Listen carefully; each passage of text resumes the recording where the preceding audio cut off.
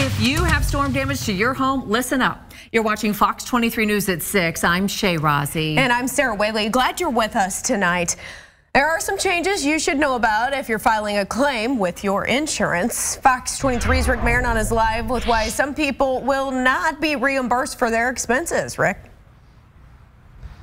Well, it does cost money to remove limbs like this and even trees like that one behind me.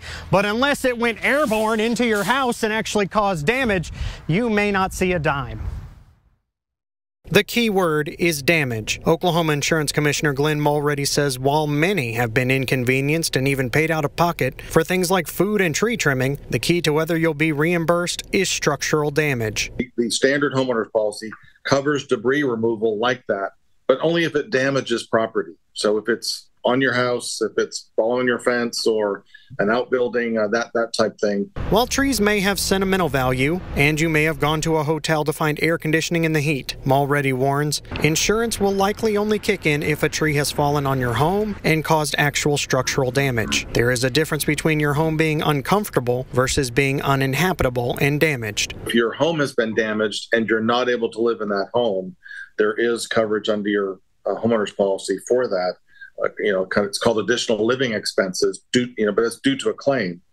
If you just don't have power at your house and you want to stay somewhere else because you don't have AC, that's not a covered loss unless that loss is to your home. Tuesday, Mulready signed an executive order temporarily waiving the requirements for claims adjusters to meet certain local requirements. This will allow out-of-state claims adjusters to come into Oklahoma and assist their Oklahoma colleagues because there are a lot of claims that need to be processed in multiple counties. My declaration of that allows the insurance companies to bring in adjusters from out of state that may not be licensed in Oklahoma, but they're working in other states to try to speed up that process. Mulready says the main thing is to document the damage. You don't have to leave it in place for your adjuster to see it for themselves, but you need to take a picture of the problem while it is still relatively fresh. Document.